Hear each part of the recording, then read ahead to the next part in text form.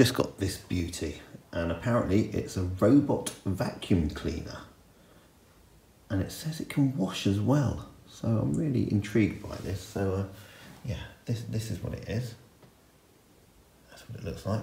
Looks like it's even got an app that runs it. Let's have a look inside the box.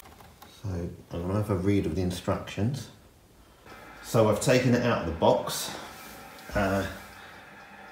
It has a charging unit, as you can see. Now this thing's quite interesting. This you fill up with water, and it can mop for you as well. So this looks like there's some sort of rotating mop thing there as well. There's a few things left in the box which I better check to see what they are, but I think I'm going to try charging it up and seeing what it does, basically.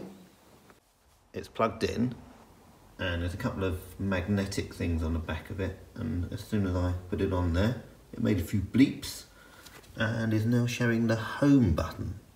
So I assume that means it's all charging up. So yeah, let's see what happens next. Okay, just read the instructions again. And it says that we need to download the app, because when we turn it on, we need to operate it via the app. So this is what I'm going to be using. The robot, CONGA, 1990, was on its maiden journey.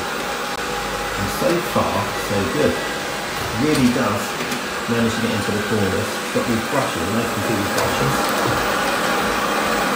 So they pull everything from the corners. So I've got it on room mode at the moment, which means it's just going to work its way around the room. You can actually set it to edges and other things, and it has got a mop function as well, which I'll explore a different time, but as you can see, it's pulling up, these brushes are really getting into the edges, and they're pulling up lots of dust and dirt. So yeah, the verdict so far is very impressive.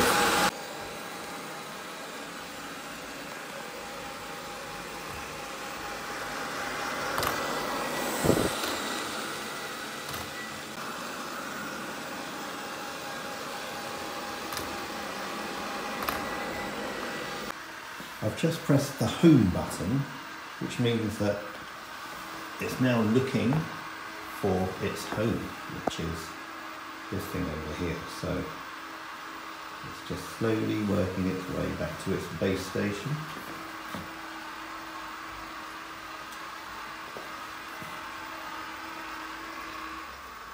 Nearly there, slowing down. It knows where home is. And there it goes, charging itself back up again.